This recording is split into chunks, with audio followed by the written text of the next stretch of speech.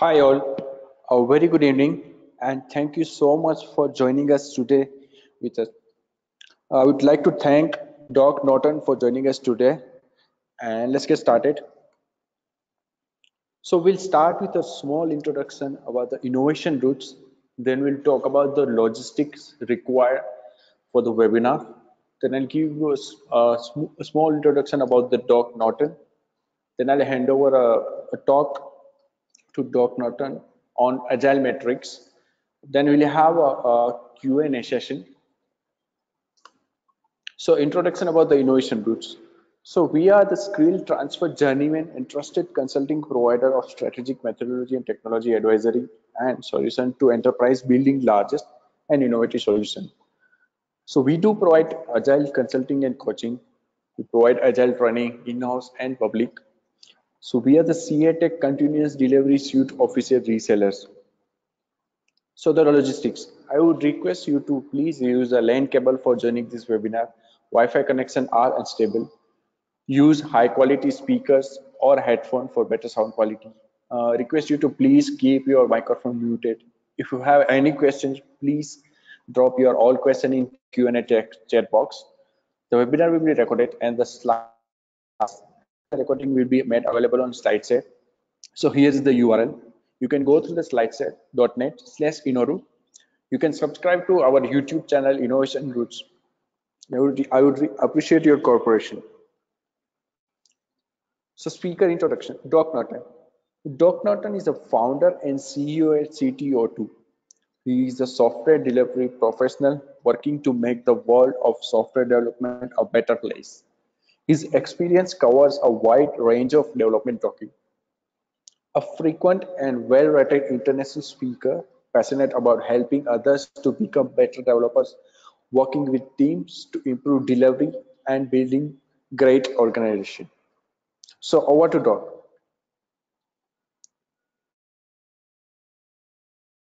Great, thanks. So I think I'm violating most of the rules in terms of I'm unfortunately on Wi-Fi, but it's the best that I could do given where I am right now. Hopefully everyone can hear me. And as mentioned, if there are questions or responses to my questions, please drop them in the Q&A chat and we will get those through. I am going to be asking some questions as I go through this talk. It is on Agile metrics. The talk title is actually Escape Velocity, which happens to be also the title of my book, which is on this exact same topic. So I mentioned that I was going to be asking some questions. My first question to you is, what's velocity? When you think about velocity, what comes to mind for you? I'm sorry to interrupt you, Doc. Can you please share your screen? I thought I had. I thought you had, actually. My bad. So go back one slide there. That's the intro. Perfect. And then the question to the group is, what's velocity? So again, when you think about velocity, what comes to mind for you?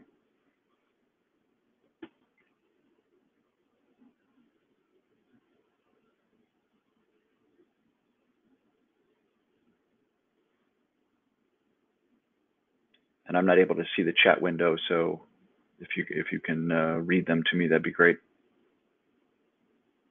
Sure. So it's a speed. Speed. Yep, that's a common one. Yeah, so Steven has dropped the answer. So velocity is the number of story points completed last iteration. Okay, number of story points per iteration. That is also a very common definition of velocity. I think both of those are. I think those are correct. I think the second one is probably a little more precise for our context.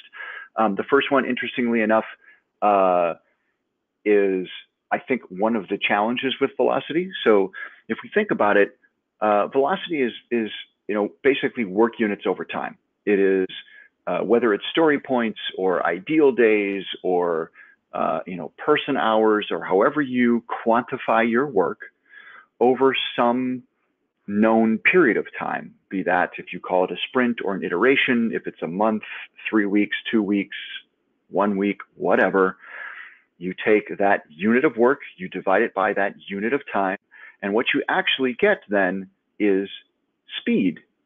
Velocity is a vector. It has to have a direction. So when I think about velocity, I think about work units over time towards the delivery of value to a customer. And with that thought in mind, I've even made the argument that if you are not delivering to a customer in a given iteration, if it doesn't go into production and someone is using it and finding it valuable, I would argue then you have not actually achieved any velocity. And I realize that in many organizations, in many environments, that's a really difficult concept.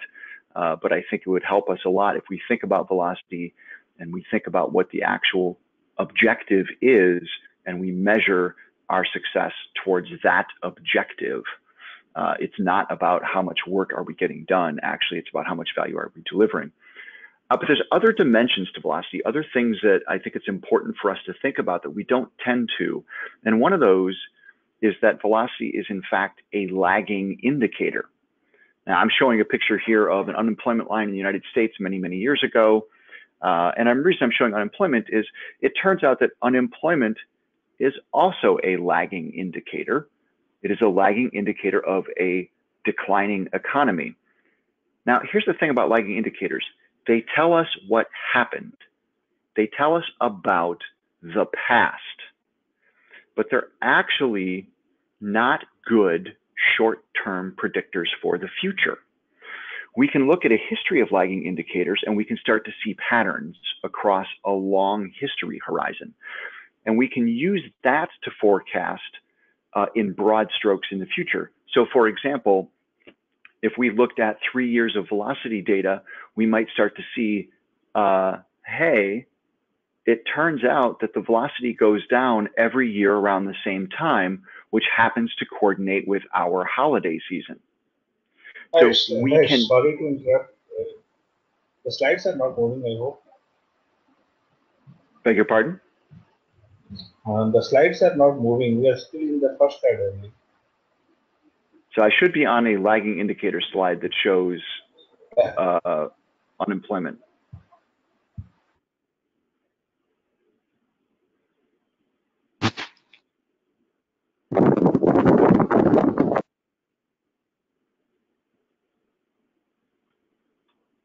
Let's see if this helps.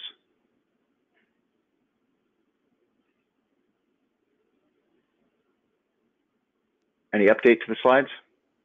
Yes. Okay. All right. Right. So they're not good for short-term predictions. They're good for longer-term longer-term indications, right? And another thing, when we look at unemployment and why this is important for lagging indicators in general, if you have high unemployment in any given country, ecosystem, society, whatever, we've learned over time through various economic attempts at a number of different things that the way that you actually solve unemployment is you look at how do you adjust the economy. So we do things like we control inflation, we control the flow of money into a particular, into the economy itself.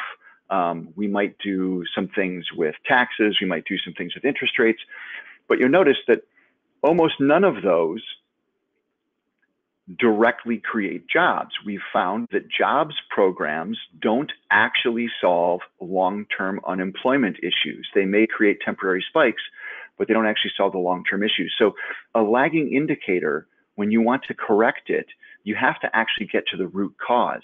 You have to get to what that indicator is telling you, adjust or correct that thing, and then the lagging indicator will, correct on its own. So the last thing I think about is when I look at velocity is that, it's work units over time, that's great. It's a lagging indicator. Okay, that's interesting and can be informative about maybe we shouldn't be using velocity for predictions. But then velocity is also the measure of a complex system. So it tells us about the results, sort of, but nothing about the process by which that result was actually achieved. So if we look at, here's if you can, hopefully the slide has advanced. I'm looking at a fairly typical kind of cartoon drawing of, I'm going to call it a Scrum process, but it's pretty much a generic Agile process. And you can see that we've got numerous artifacts: product backlog, a sprint backlog. We've got some kind of documentation. We've got some testing. We've got a bunch of different processes. So we've got planning, and we've got daily stand-ups, and of course we've actually got development and number of people involved. You got the team, you got the product owner, hopefully you've got the end customer, et cetera. So you've got all of these different factors that are involved in this system. And basically an idea comes through, goes through all of these steps and stages, is reviewed or seen or touched or something by all of these different people. And at the end of an iteration, some number pops out and we say, that's our velocity. So it's a measure of a complex system, which I found that really interesting. And I want you to think about this a bit. What else do we know of that meets all of these criteria that maybe by analogy, we can take a different look at velocity? So one of the things that I thought of that meets all of these criteria in terms of it is a lagging indicator and a measure of a complex system is your body weight. Your body weight is a lagging indicator for a complex system, right? You have inputs, you've got outputs, you have different activities that you engage in or choose to not engage in.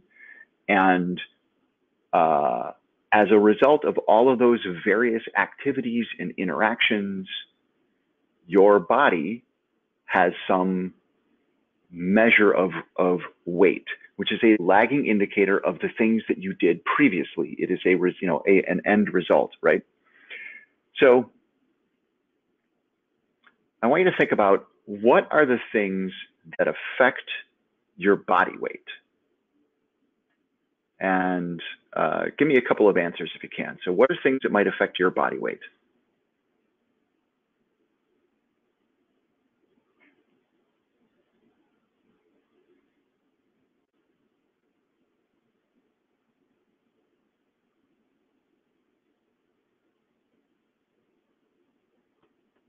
We getting any answers?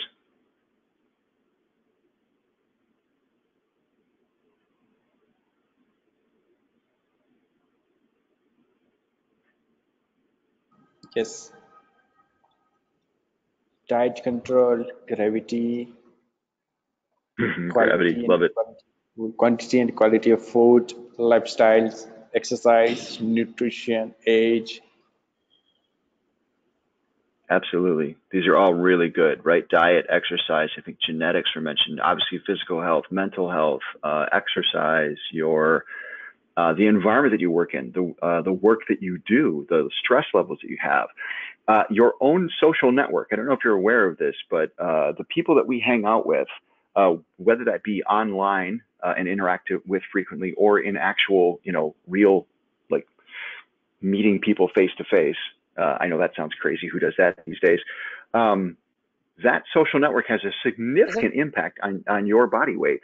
If the people that you tend to hang around with are heavier, you have a 80% chance of actually gaining weight just because you're hanging out with them. And if you make the decision to hang out with people who are thinner, you've got an 80% chance of actually losing weight.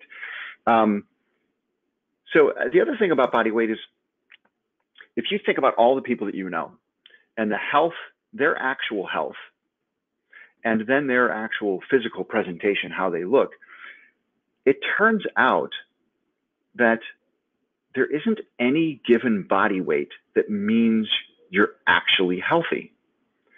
So for example, I could tell you about two people, both of whom are 5'10", both of whom weigh 280 pounds. One of them lives a very sedentary lifestyle, spends most of their time in front of the television, eats sweets and candies all day, and one of them is a professional athlete.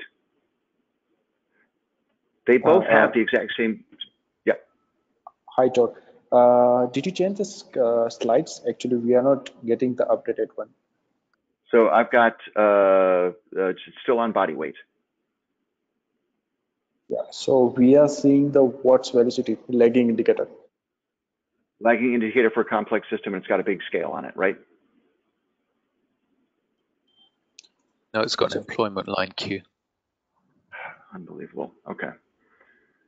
And we see the speaker notes on the screen as well. Do you now? It's lagging indicator for complex system. And it's got a scale.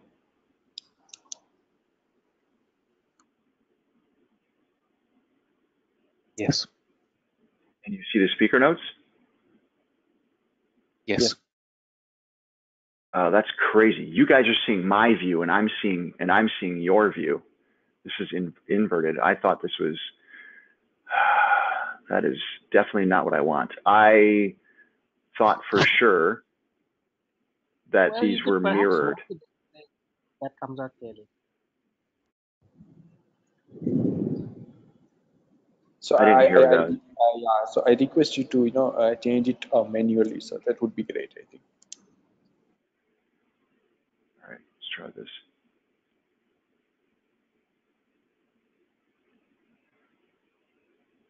Okay.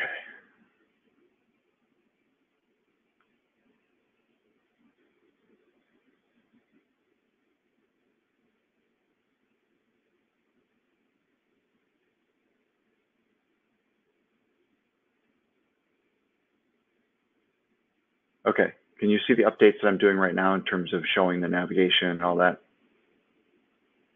Yep, looks good. Okay. All right. All right. So let's just do it this way, and hopefully you'll get it'll advance more. All right. So if we think about this, right? So we've got a lagging indicator for complex system. Body weight happens to be one of those things. We can clearly identify that no particular body weight by itself indicates that an individual is healthy, and we extrapolate that same thing to velocity, we can conclude pretty easily that no given velocity indicates that a team is actually doing well or is actually healthy. So now I want you to think about, let's say, for example, you decided that you want to lose, 10 pounds, right? So you want to lose 10 pounds. What would you need to do? What things could you do that would help you lose 10 pounds?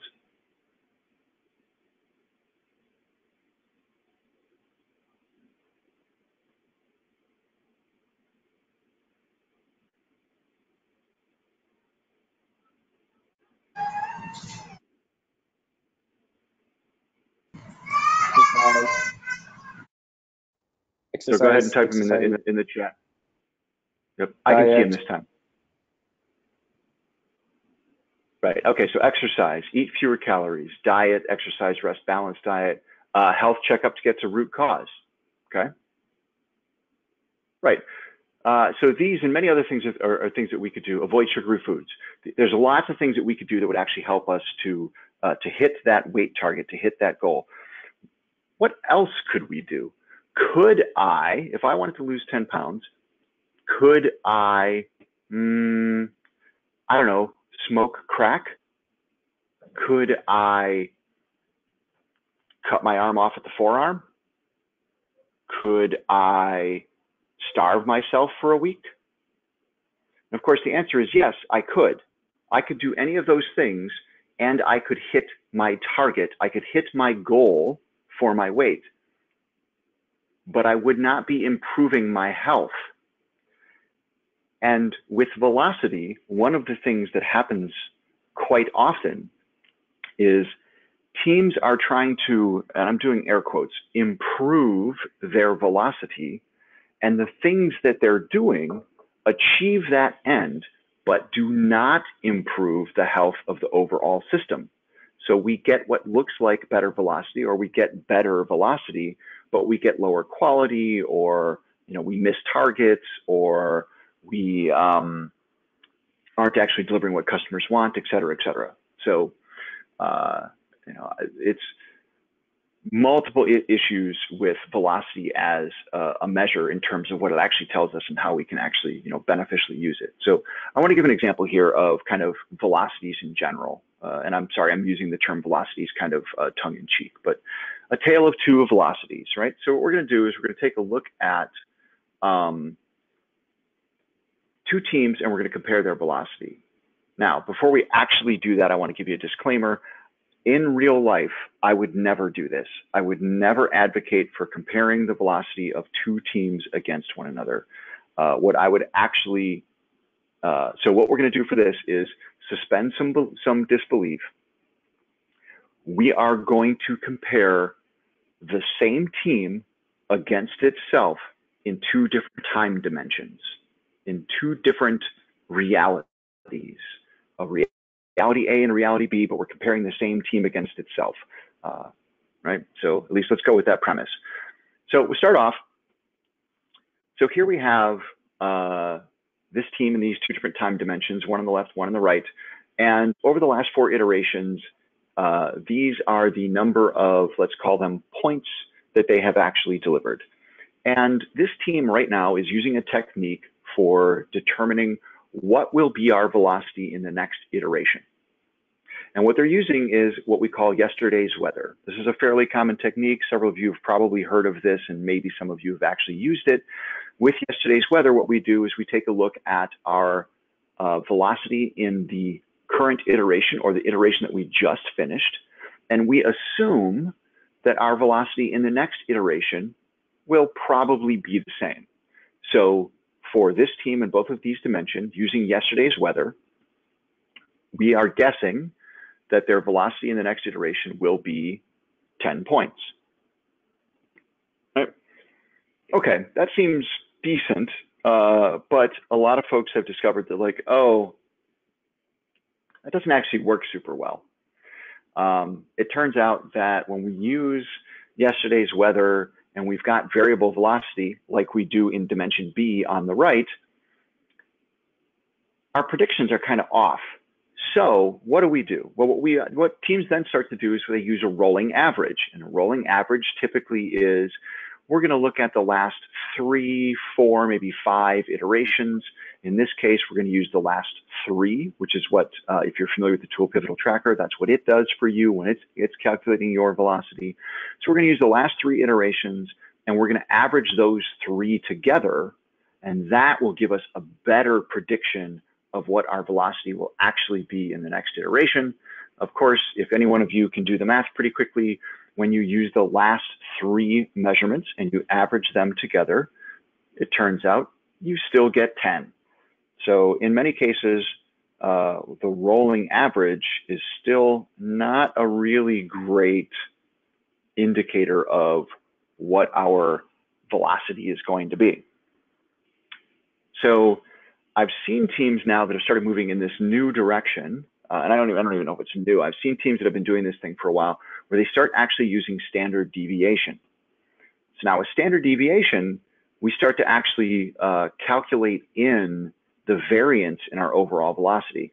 There's a fairly complex way of calculating standard deviation.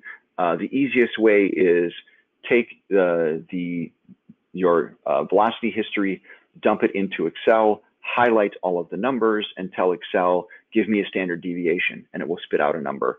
But if you want to know the formula, I've got it in the notes that are available afterwards.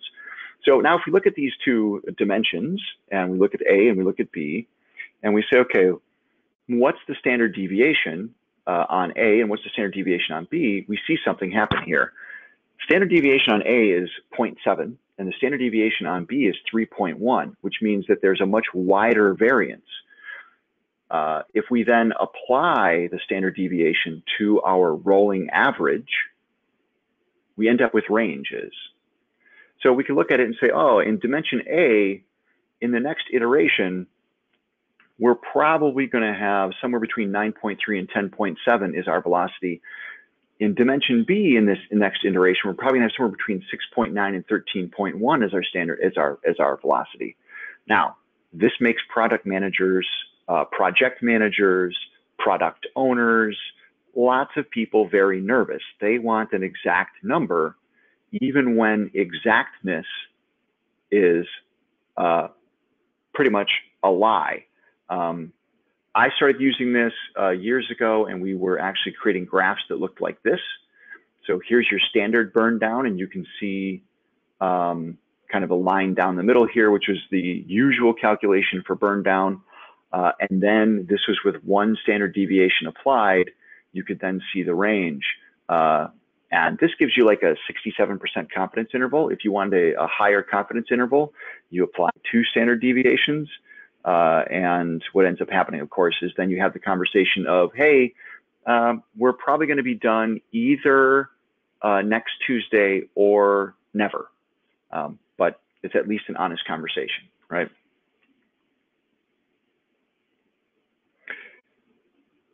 So the next thing that I see with teams is, and this really kind of doesn't come from the teams themselves, it usually comes from leadership, but is this idea of agile teams are going to get faster, this need for speed when it comes to velocity. Unfortunately, I think what's kind of happened is a lot of managers, a lot of leaders with good intentions decide that they want to install the Agile. They go read one of the books, typically one of the more popular books, which means that it's about Scrum, and it's probably hand wavy, and it's probably full of vague promises, one of which is somewhere around the 3rd or 5th iteration, the team's velocity will improve. Now, nowhere in these books does it say how it improves or why it improves, by what means does it improve. They just simply make the promise that if you do the Scrum, velocity will improve. Apparently, it's just some kind of magic. And so unfortunately, we end up with folks who are expecting that teams are going to get faster as they get better at the Agile. And we end up with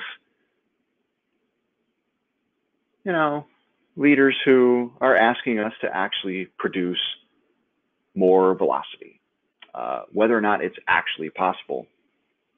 Now, here's what happens when we actually start to pay attention to velocity like this, and we start to talk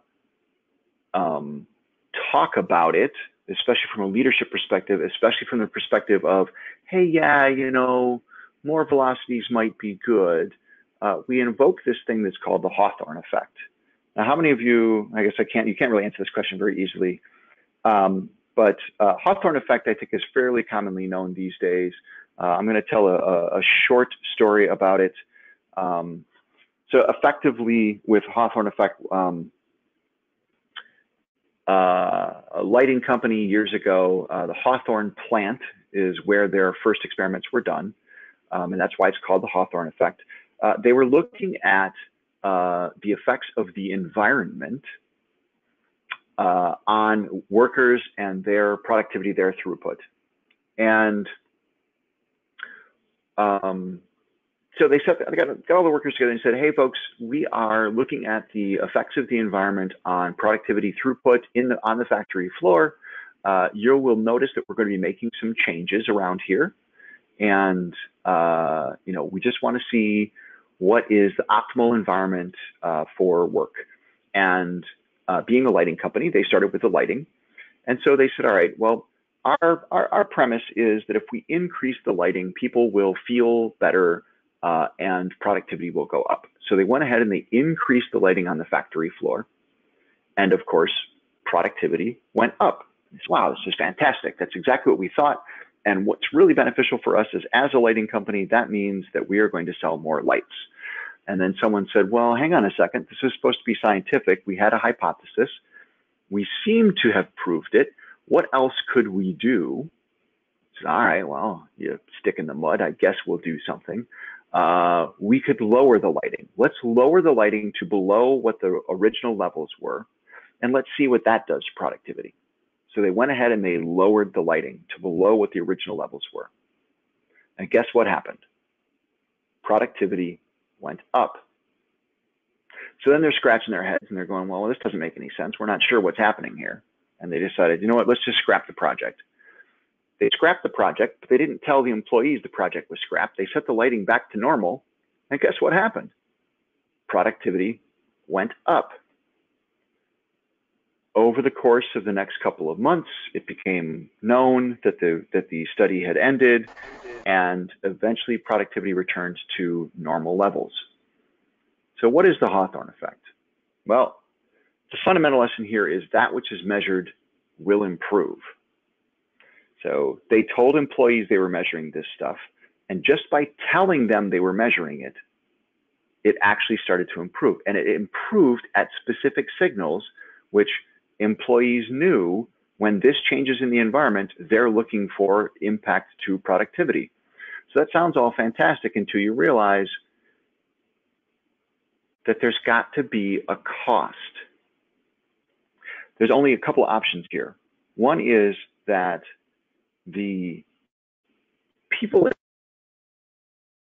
were working so suboptimally that they were actually able to improve productivity 3 times without any sacrifice. More likely what actually happened was quality went down, or they were fudging time. They were actually coming in a little bit earlier, staying a little bit later, maybe skipping lunches. Maybe they were just a little bit more rushed, right? But somewhere in the system, something that we weren't measuring was actually being sacrificed in exchange for more stuff getting done. Now, the next thing that happens is typically we've got someone who says, hey, you know what, we could use a little bit more velocity, really appreciate it. And then eventually what happens is they look at it and they go, hey, team, you're doing really great. Love it. Really appreciate all the effort. I see that, we're averaging about 18 points per iteration. That's awesome. You guys really kicking it. We were only at 10 when we started, so I'm really proud of you for that. But I've done some math and I'm looking at the burn down, and it turns out that we're not going to hit the target. We're not going to hit our date unless you guys can get to 22 points per iteration within the next iteration. So I really think we could do it. I really appreciate it. I really believe in you guys. I'm just asking you to, put in a little bit more effort, and let's see if we can get that 22 points per iteration. What do you say, team? Yeah. The thing that happens as soon as you do that, no matter how good your intents are, is you invoke Goodhart's law. Now, Goodhart's law is similar in some ways to the Hawthorne effect, but it's actually even more detrimental. So this is named after Charles Goodhart. Goodhart was a chief economic advisor to the Bank of England. And in a 1975 paper where he was actually advising the bank about economic policy and some things that they were doing in terms of actually setting targets, he said to them, hey, listen, folks, I want you to be aware that there's some risks here. Verbatim, what he said was, any observed statistical regularity will tend to collapse once pressure is placed upon it for control purposes. Any observed statistical regularity will tend to collapse once pressure is placed upon it for control purposes. Now, that's a little bit hard to understand, but it's actually super important. So paraphrasing what Goodhart was telling us was, when a measure becomes a target, it ceases to be a good measure. His point fundamentally is when you take a trailing indicator, I don't know, say velocity, or many of our economic indicators, and you set targets for them, what happens is you've changed the system. You have changed the environment that produces that output. And in doing so, the metric, the measurement, no longer means what it used to mean. And therefore, the target doesn't mean what you think it means. It's actually a bogus target. And typically, the end result is that you've got perverse incentives. Perverse incentives fundamentally are when we get an unintended result that is actually contrary to the interests of the incentive makers. So we can see here the Dilbert dog cartoon. And by the way, I'm just going to check in because we've gone for quite a bit now. Are you guys seeing the slides update as we go along now? Looks good. Yes. Okay, perfect. All right. So we can see here with Dilbert, with Dogbert, what's ended up happening is, he's on tech support, right? And what have they asked him to do? They've asked him to increase his average call time. They want it to improve, and improving for them is, we want your average call time to go down. So we can see that he basically tells him to shut up and reboot, and then he says, shut up and hang up. So he's rude. He's not providing real customer support. He's not really even providing real tech support. But hey, he's hitting that target, right? And so, if they probably wanted average call times to decrease because they wanted to be able to handle more customers in a shorter period of time to result in happier customers. But this isn't going to result in happier customers.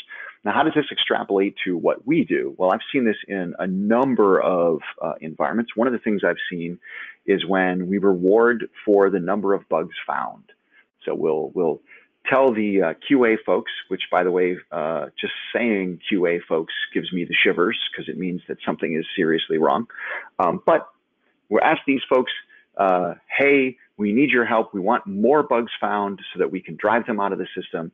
And what actually ends up happening is we end up with tons of bugs in the backlog, but they're actually duplicates. There's significant, insignificant nuances between them, but we want them all to be different bugs because we're being incentivized to find more bugs. There's more arguments and discussions about, is it a missed feature? Is it a bug? What does this mean? How is this going? So what's actually happening then is we're spending more time on inconsequential, quote unquote, flaws in the software, less time on delivery of value. Our attempt to make our customers more happy over a relatively short time horizon will actually make them less happy. And I've seen this with rewards for code coverage, clearly in rewards for high velocity. Almost any place I've seen where we're actually doing rewards for higher velocity, a couple of things happen right away. We end up with more brittle code, we end up with lower test coverage, and we end up with more escaped defects in production. But hey, we hit that velocity target, right? So these are all things we kind of want to watch out for. Now, I don't know if you know who this guy is, but hopefully you do. Edward Deming tells us, look, what matters is not setting the quantitative goals, but fix the methods by which the goals are attained. Get to the root cause. Don't look at the goals and set targets for them. Don't try and even fix those. Don't try and measure and set targets or goals for them. Fix the method by which the goals are attained. What is the underlying cause of these things? That's how you fix a system. That's actually how you improve your velocity, is not looking at velocity, but looking at other things. So I want to show you, I'm going to show you a chart here, and I want to ask you a question. So this chart is a team's velocity over time. So the numbers along the bottom, 1, 2, 3, 4, 5, 6, 7, 8, 9, 10, those are iterations. And then the numbers on the y-axis is their velocity per iteration. So I've got some questions for you. A question for you: what causes variable velocity? When you look at this chart, what types of things come to mind that might have caused this to happen?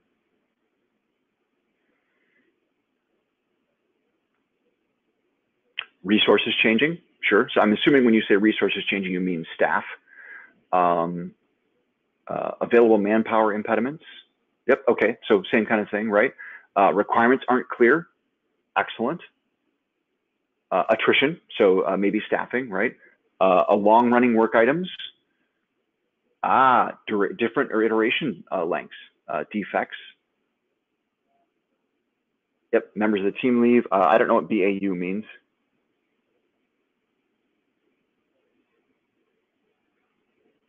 Methods of estimation.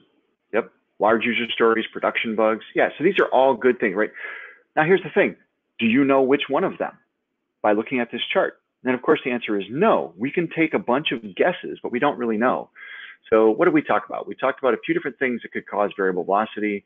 Let me see, did we touch this one? Time poorly spent? Maybe we didn't. I see this quite a bit. It's kind of, a lot of administrivia, minutia. people have to record the exact hours that they put against every single card because we need to get better at this estimating thing. We're not sitting in a co-located team, therefore we've got 3 meetings per day where we communicate stuff. Just basically not using our time very well is one of the causes of highly variable velocity. Another cause, and I think this one was mentioned, was dependency on other teams. So our team's doing great, but it turns out that we can't actually launch until the database team makes that schema change, and their SLA for a schema change is 6 weeks. So please, here we are in this iteration, and we're done, but it's going to be 2 more iterations from now before the database team can actually make the schema change, so we can't go to production for yet another 2 weeks after that, right? So that's going to cause highly variable velocity unless we start measuring things like, well, development done's good enough for velocity, right? One of the ones that I know was mentioned was poor story composition. So the stories are too big, sizes, maybe different ways of estimating, right? So these end up causing challenges for us when we've got one huge story that's coming through followed by a bunch of teeny tiny stories. We've got an iteration that's got basically 0 velocity or 1 or 2, and then all of a sudden this big story finally finishes. That's 15 points, and then like 9 more small stories follow it. We've got 27 points for that particular iteration, and then the next one, another big story comes through, and we kind of the same sort of thing, right? And of course, some people mention this, bugs, defects, or messy code. Absolutely. I think that this can be one of the key contributors. Is it happens that in these iterations, we're spending time in some code base that's not so great. One that didn't come up, and usually doesn't, but is very significant, is too much work in progress. So this is especially common among Scrum teams, and I'm trying not to be too hard on Scrum, but offer me a beer sometime and we can talk about it. But oftentimes on Scrum teams, what I see happen is, one, we're still operating with this idea of commitments per iteration, which most of the Scrum documentation from at least 2 of the 3 kind of Scrum bodies have pretty much eliminated that concept, yet somehow it permeates the environments and culture. And what happens when we have this notion of commitments per iteration is we sit down and we say, well, our velocity needs to be 22, so we've loaded up 24 points just to make sure that we've got a little bit of stretch. Then who's going to work on what? Well, you're going to work on this, and she's going to work on that, and he's going to work on these other things, and and she's going to work on yet these other things. Okay, team, we've got to get all this work done. Go. And what happens is I pick up my story, one of my stories. I start working on it. I get blocked because I need information from someone on another team. I go, well, I can't wait. So I pick up another story, start working on that. I'm a third of the way through that, and the information on the first story comes back. So I switch over to that one. I start working on it. That gets blocked. I go look at the second story that I picked up, and I'm not really feeling that one today. So I go ahead and pick up my third story that I'm supposed to do. That gets started. But you know what? It's kind of low priority, and now the first one's unblocked again. So I go back to that, and oh wait, I got to get the second one done. And oh wait, and we get to the end of the iteration, and all of my stuff is 60 to 70 to 80% complete, but none of it's actually done. And everyone on the team is following the same pattern. We're working on all of the things at once, and that actually has a huge impact on throughput. All right, so we've talked about some stuff that actually causes variable velocity. What can we do? What are things that we can look at? I'm going to encourage you to take a look at scatter diagrams. Scatter diagrams are a technique for identifying kind of correlations, which can maybe help us identify root causes. So I'm going to show you these pretty quick and kind of how to use them. I apologize, I realize the time is going quickly. So this scatter diagram is, I'm showing you a simple one to begin with. This is auto prices by age. We can see the age of the vehicle along the x-axis and the price of the vehicle along the y-axis. And I think we can see a fairly clear correlation here that goes down and to the right. This is what we call a negative correlation. So the older the vehicle, so the higher the age of the vehicle, the lower the value or price of the vehicle. But I wanted to show you this because it's one that like we can all kind of understand pretty quickly and take a look at it, right? So let's take a look at this one. And these are actual simplified scatter diagrams from prior projects, prior teams. This is velocity by complexity. So we looked at complexity being cyclomatic complexity, which is a measure of the number of branches in the code. And so areas of the code that had higher complexity, what was basically the throughput in those areas of the code versus areas of the code that had lower complexity. As you can imagine, there is pretty much a correlation here. The lower complexity, the more throughput we had or the more velocity we had. So this is, again, a negative correlation. Higher complexity means lower volume. Complexity is a objective measure of the internal quality of the code.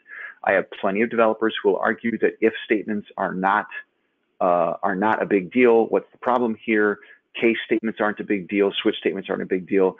But it turns out there is a direct positive correlation between cyclomatic complexity and escaped defects. The more complex your code in terms of logic branches, the more defects it has, period. All right, the next one. So this one I thought was interesting. This is a team, velocity by value. And in this case, if we take a look at it, there is no correlation. We can see that the dots are kind of all over the place. There's no clear line. And the question for this team was, should there be? And the answer for them was yes, there should be. Why is that? They were agreeing that the highest value items, and by the way, for this team, the way that they assessed value was the product owner actually had a, if we release this feature, we believe we will generate X $1,000 in revenue over the course of the next so many months. So they had a heuristic for value that was tied to what they believed was going to be revenue generated. So their backlog was prioritized primarily by value. If you're always pulling the highest value items first, then there should be a correlation, a positive correlation between value and velocity. In this case, there was not. And what they found out was that many of the high value stories were not well understood. They were not well decomposed. Developers could not work on them. They got delayed, etc. And many of the lower value stories were actually easier to work on, and it created this funky diagram. So it resulted in a much better conversation for them about how we prioritize our work and how we actually execute our work. All right, next one. This one is counterintuitive for many people. This was done across multiple teams over a long period of time, each of them having their own sets of graphs, and then this is just kind of an aggregate of that. This is velocity by code coverage. This is the bottom, our X is percentage of code coverage, and our Y again is velocity. You'll see this is a positive correlation, which means, and code coverage, if you don't know what that means, it is the amount of code that is covered by automated tests, which means the team is taking the time to write tests. So how is it if you are taking more time to write the tests, you are also getting higher velocity? That seems counterintuitive. But what we found was that teams that tested automated testing, especially teams that tested first, were writing code that was, one, more testable. It turns out the code that is more testable is decoupled, has higher cohesion, is overall better organized, which means it's more readily maintainable. And it turns out that most work is actually modifying or changing code, adding some functionality to existing pieces, than it is writing brand new stuff. So over a relatively short period of time, we see that teams that write automated tests actually have higher velocity than teams that don't. All right, one more. as far as scatter diagrams go, just giving an example. This is lead time by story size. And so what we found was, so the bottom is story size. You can see that they fall pretty clearly on a Fibonacci scale, 1, 2, 3, 5, 8, and 13. And you can see that the larger the story, the longer it takes to deliver. That makes sense. It's a positive correlation. One of the things that we noticed in this as we kind of started breaking this down was here we have a 13-point story that takes about 27 days or whatever this measurement was, right? I don't remember. Yeah, it takes about 27 days because it's lead time, not velocity. And then here we have stories that are, 5 and, 1, 2, and 3. So if you could take that 13 and you could break it into 2 5s and a 3, you would have what? 15, let's call that a 6, 21 days. It would take 21 days to get those same stories through as opposed to 27 or even here 24. What we found was decomposing these large stories into smaller, thin slices. Even when they broke down, the 13-point story became a 14 or a 15-point story. It still moved through the system faster. It aggregated 15 points. It still moved through the system faster than it did as a large story. So this helped the team see the value of actually decomposing their stories. Now, we've talked about scatter diagrams and their benefits and kind of how we can use those to see maybe some root causes and figure out what's going on. But I want to tell you a quick story, Friedman's thermostat. This is just about scatter diagrams in general and correlation in general. So Milton Friedman was an economic advisor to President Ronald Reagan in the 80s. And he told this story as an allegory, an analogy for, be careful when you're looking at correlations. So the story that he tells, and I'll tell it pretty quickly here, is basically imagine that you live in a town that has never seen a heating unit, an air conditioning unit, or a thermostat. You folks live in underground dwellings or whatever it might be, and you've never seen these devices. And you hear of this. And by the way, the summers are terrible and the winters are terrible, but then spring and fall are okay. And you hear of these people in a far-off land who have this ability to somehow always stay comfortable.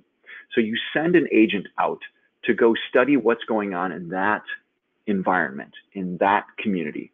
And they do a bunch of studies and they realize that, hey, there's a few different factors that are involved here. There's the outside temperature, there's the inside temperature of the home, and it turns out that there's this thing, fuel oil. And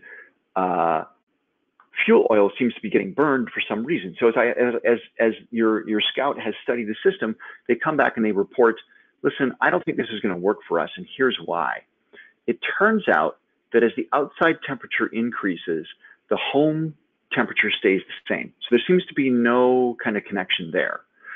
If the outside temperature decreases, the home temperature stays roughly the same. So there seems to be no real connection there. The connection that I found was the more fuel oil they burn, the colder it gets outside. Now, the lesson here is that correlation is not always an indication of causation, but it's a hint. You have to understand the system well enough to be able to actually draw conclusions from correlations. If you don't understand the system, you can draw ridiculous conclusions. All right, so what else can we do?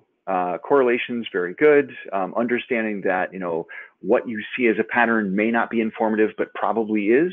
One of my favorite tools, metrics or measurements that we can use is cumulative flow diagram.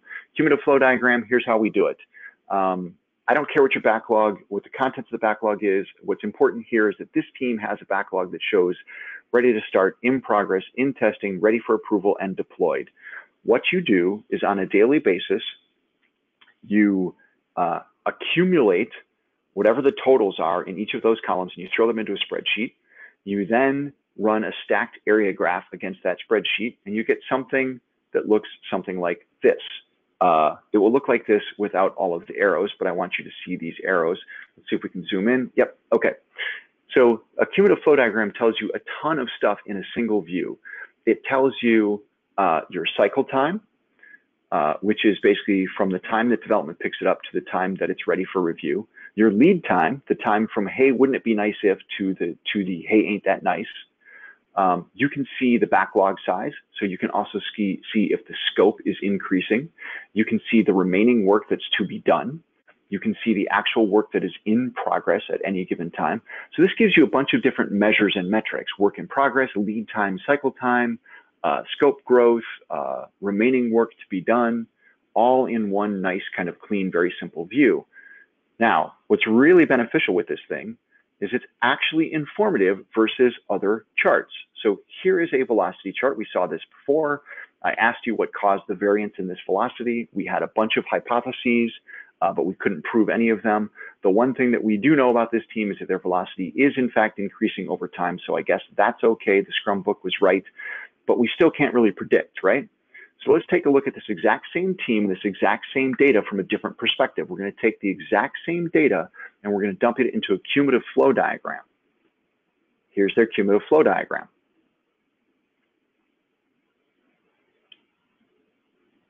Now, when we look at this, you notice a few things. In progress, which means it's basically in development, and in testing are these thin little lines. That typically means there's not a whole lot of stuff that's moving through those at any given time. This ready for approval is getting really large and then collapsing, and then getting really large and collapsing. And there is a correlation somehow between when the ready for approval collapses, also there's a scope increase. So the challenge with this team was, hey, we're just not getting stuff done fast enough, meaning it's not getting into production fast enough. And the ask was, can you please make the devs and testers go faster? But by putting together a cumulative flow diagram, we were able to very quickly prove it's not your devs, it's not your testers, it's something about approval. And it turns out that their product owner was a traveling salesperson, and that individual would be on the road for long periods of time and not able to actually review and approve stuff, would get into the office, would run through a bunch of approvals real quick, and then would also say, hey, by the way, while I was on the road, I learned some things. Here's new work that needs to be done. This visual made it very obvious where the actual problem was. No need for finger pointing or anything else, just these are the facts. We could have a discussion about a proxy product owner who could do reviews more often and smooth these lines out. That's exactly what they did. And they reduced their lead time pretty significantly by doing so. All right, so I've gone through a lot of stuff, and I know we're almost out of time here, and I want to be respectful of that. So let's just cover the last piece.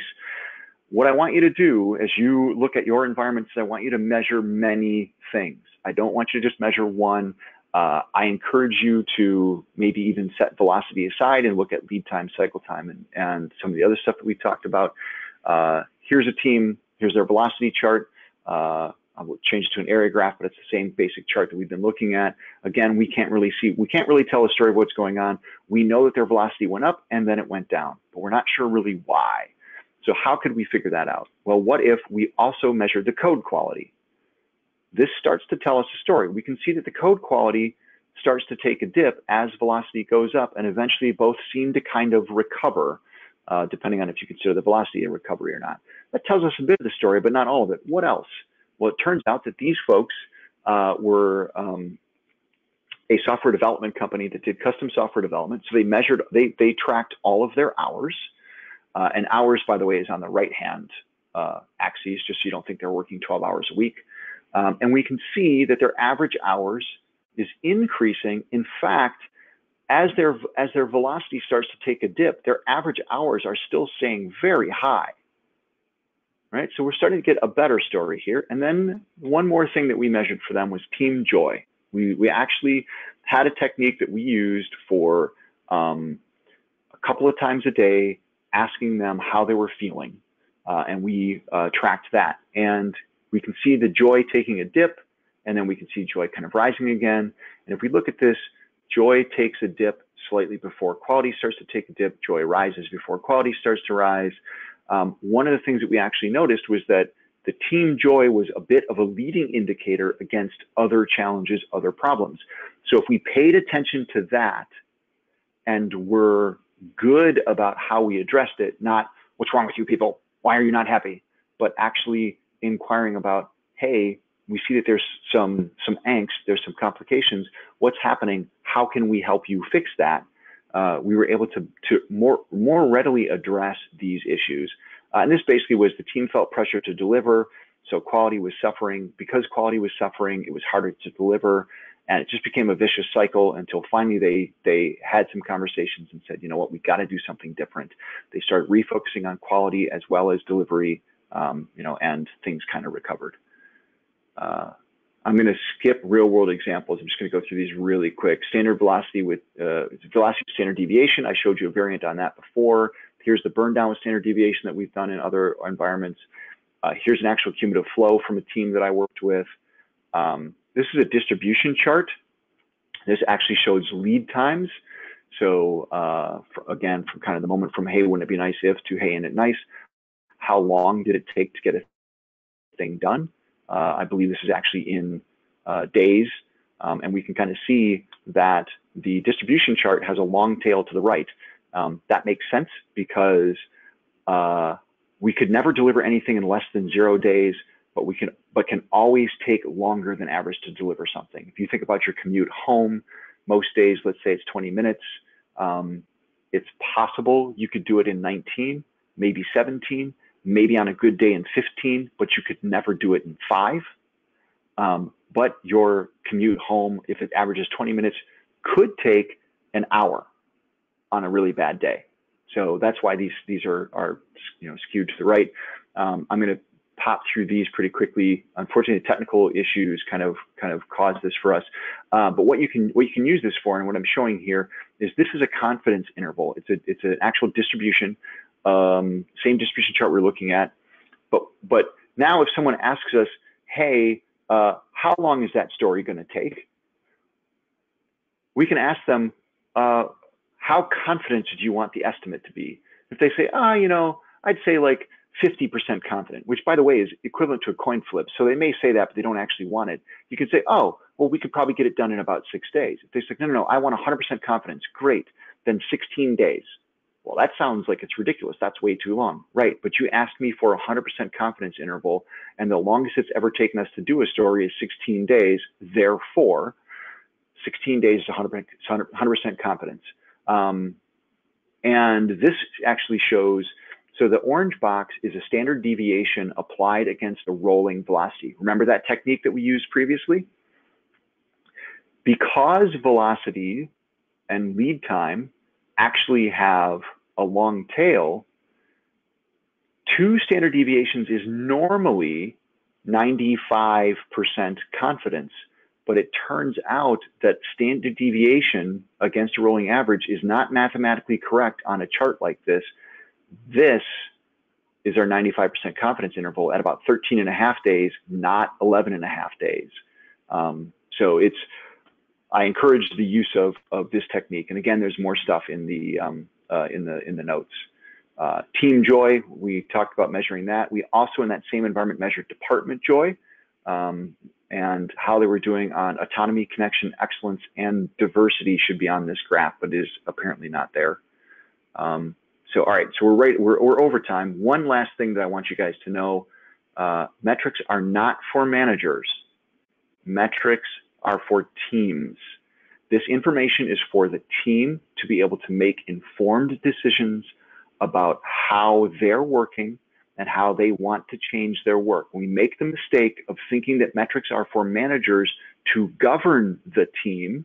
Then we end up with all of these issues in terms of Hawthorne effect, Goodhart's law, perverse incentives, right?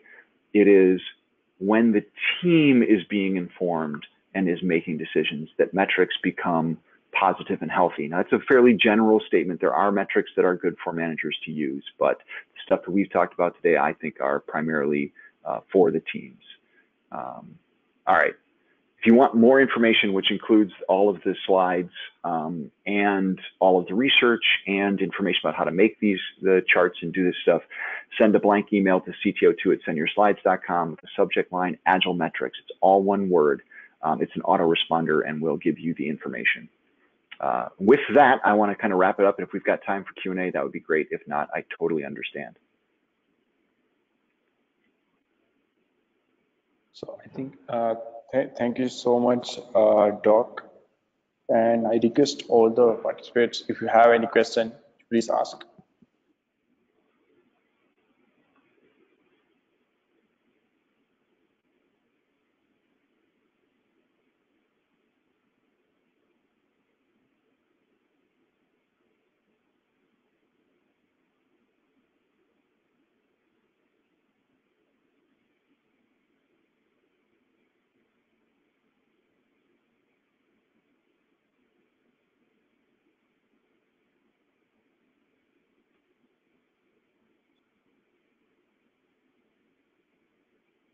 Okay, I'm not seeing any questions.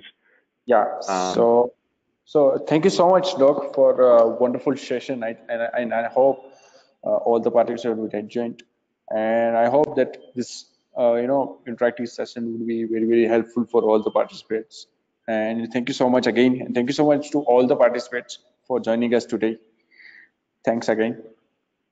All right, thanks, folks. Have a great day. All right, take care.